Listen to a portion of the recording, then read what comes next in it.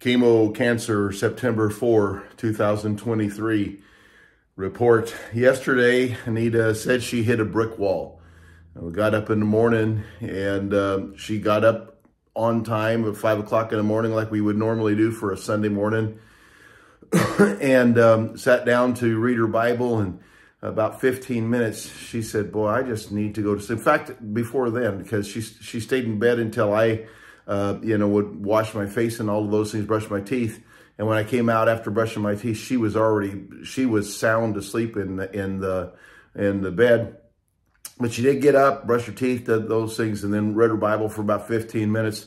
And she needed a nap. She took about a half an hour a nap.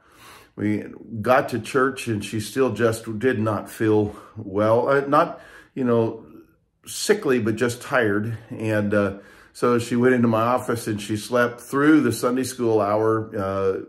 And then I wasn't sure she wasn't going to sleep through the 11 o'clock hour as well.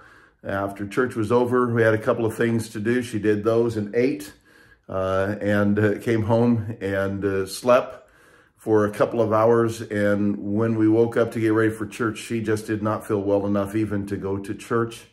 And so just was, like she said, a brick wall. This morning, she appears to be better. She's up and appears to feel better today.